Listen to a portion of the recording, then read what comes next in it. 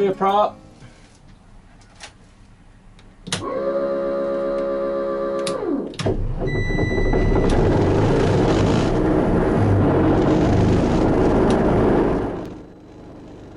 Welcome back. So the purpose of today's test was to take the aircraft out on the runway when it was cold and see if I can figure out kind of exactly how much cooling I'm getting coming in through the intake scoop when I have it in the closed position. In other words, a position there where the air is forced to go down through those baffles and then down through the intercooler and the radiator.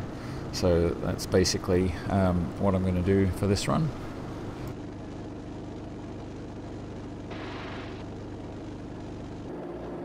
Delta Tower, Raptor 352 Tango Delta holding short of 17.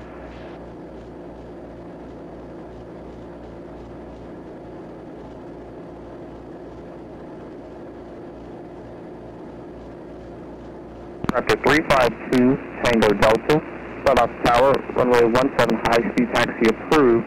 Caution, maintenance vehicle right side of runway, past taxiway Foxtrot. Copy that, runway 17, high speed taxi approval, watch out for the maintenance vehicle on the right side of runway 2 Tango Delta.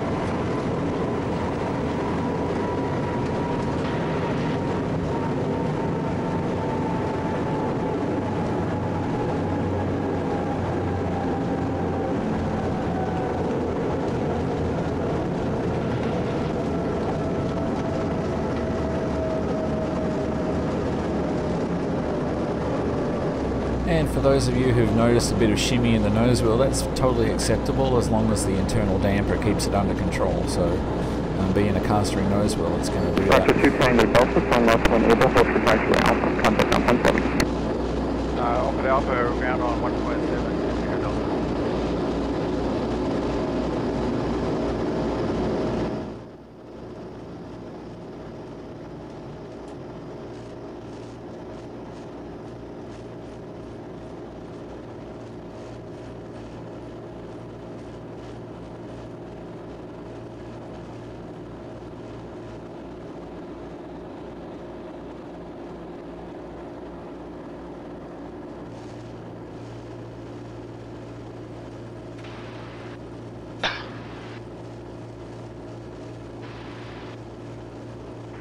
Belled off the ground, Raptor 352 Tango Delta off at Alpha, would like to taxi back to 17. November 352 Tango Delta, belled off the ground, runway 17, taxi Alpha.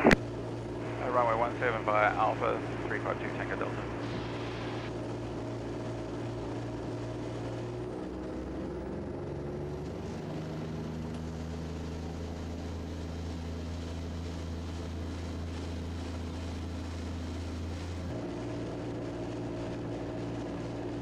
Alright, so that first run seemed to be pretty good.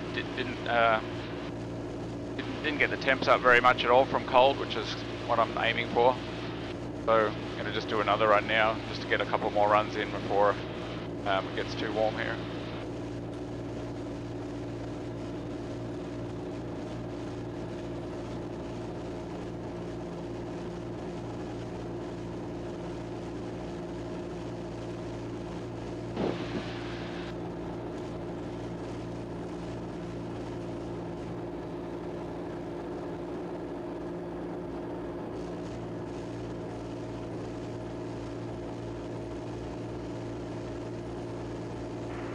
Fouled off to tower, Raptor 352 Tango Delta holding short at 17.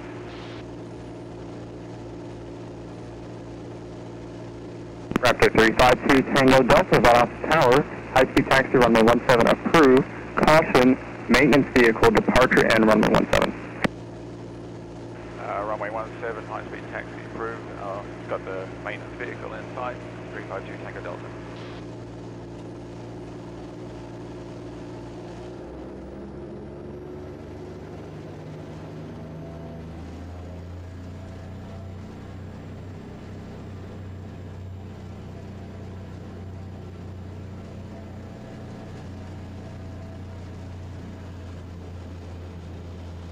Maintenance Alpha, proceed as requested.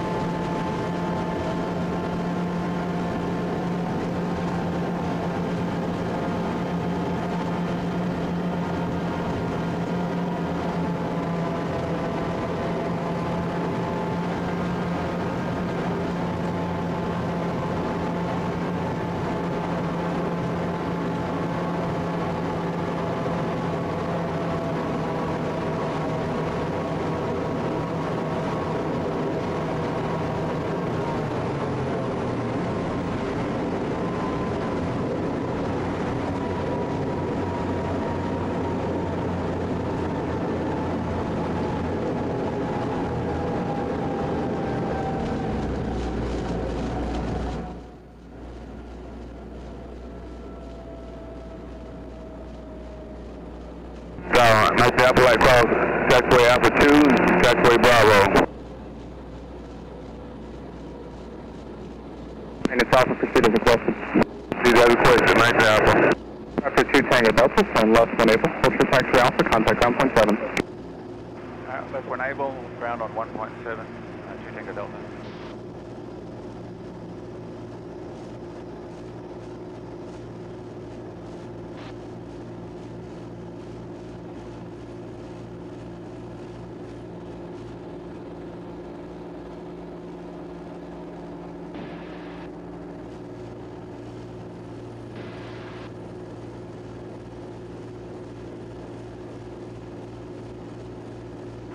Fouled off to ground, Raptor 352 Tango Delta, offered Alpha, taxi back 17.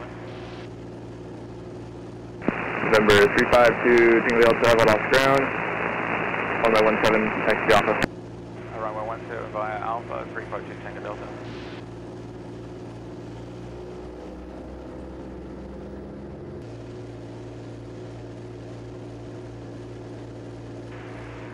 Fouled off the tower, Raptor 352 Tango Delta holding short at 17. Raptor 352 Tango Delta, about off tower. Runway 17, high-speed taxi approved. Runway 17, high-speed taxi, 2 Tango Delta.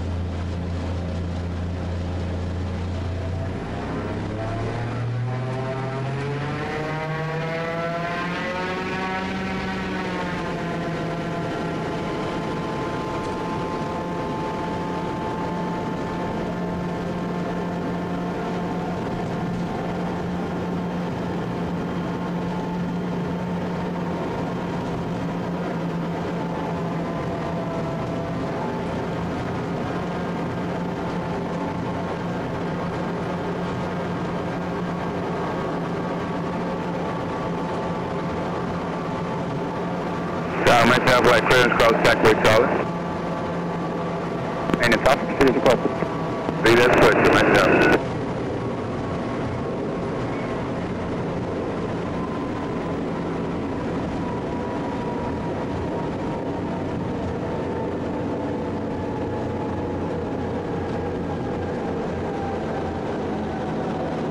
Raptor 2 Tango Delta, 10 left 1 able, hold short taxiway Alpha, contact ground point 7.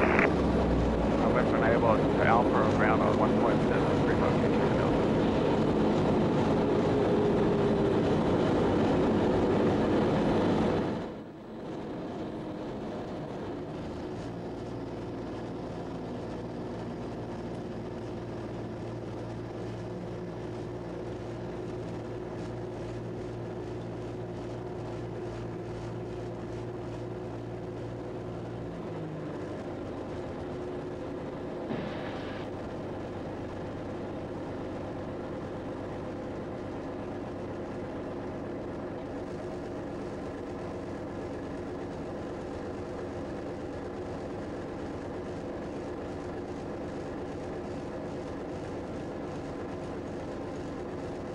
Cloud off to ground, Raptor 352 Tango Delta, off at Alpha here, I'd like to taxi back to the north ramp.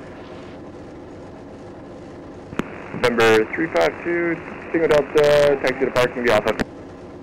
North ramp by Alpha 352 Tango Delta.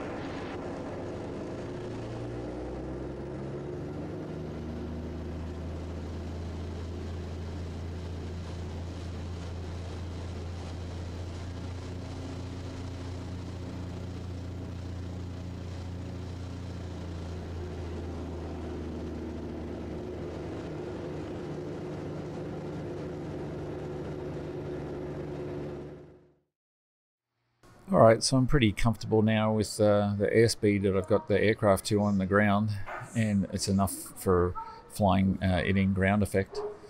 So I don't want to take it any quicker than that, and as you can see here, I've got all the access panels and the cowling and everything off and everything opened up, so my new DAR Lloyd can come by and start his inspection. So we're going to get yet another inspection of the airframe, which is good. The more eyes looking at it, the better as far as I'm concerned. So he may have something I need to fix, but other than that, it shouldn't take him very long. I think he said about 4 or 5 hours to do an inspection, and if everything's good, he'll sign off on that, and then I'll be cleared to get the airworthiness certificate back with the modifications for Valdosta and be able to take it into ground effect.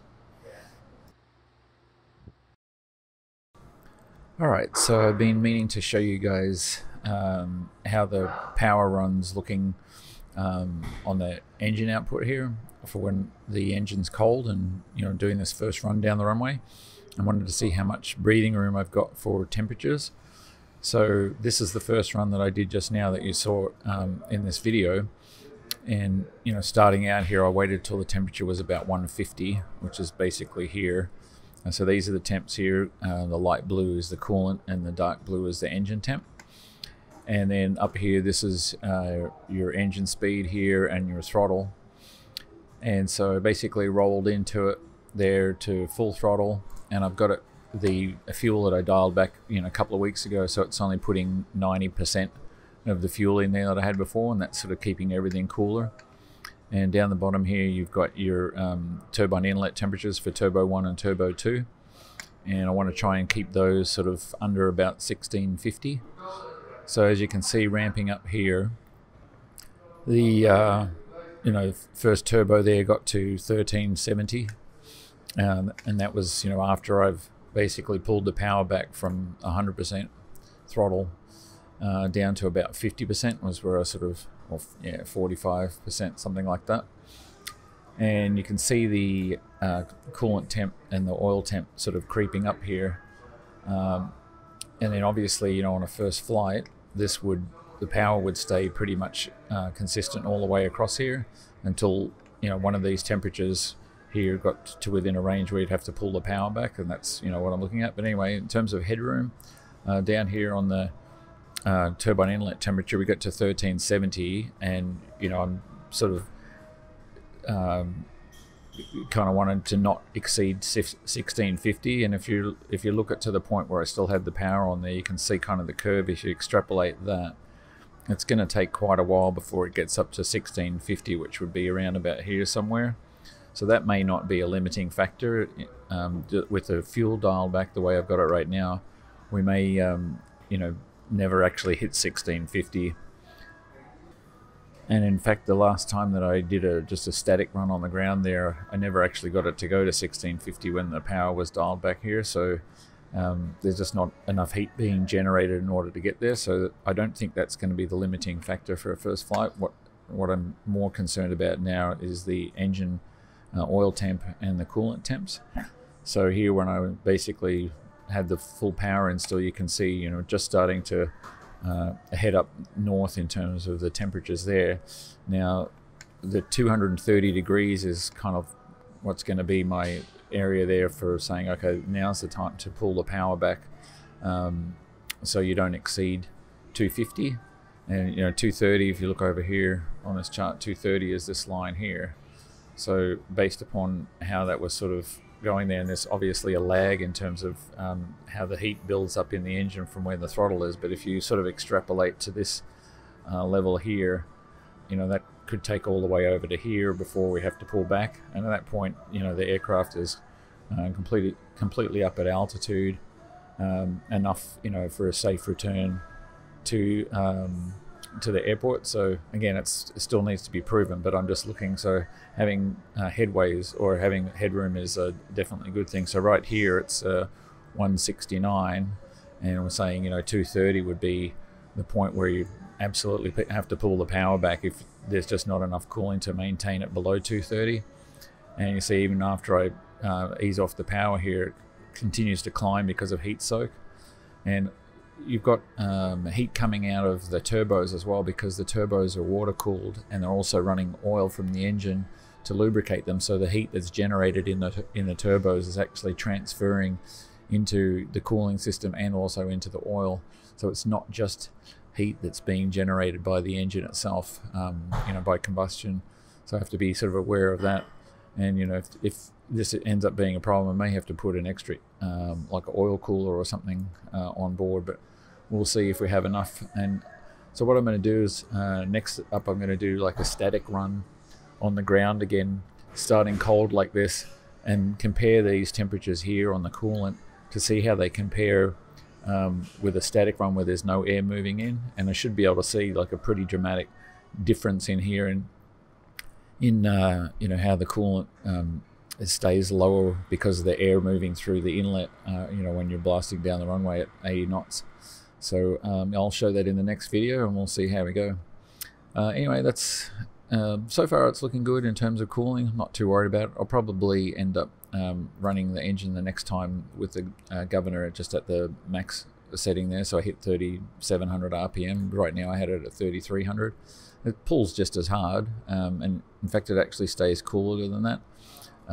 But you know, I just want to try it at different RPMs again, just to see what the best setting is. Anyway, I thought you'd be interested in taking a look at this.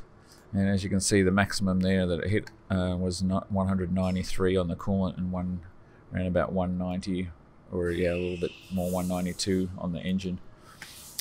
So yeah, that's the update for first half of this week. Thanks again for watching, and tune in again for the next one.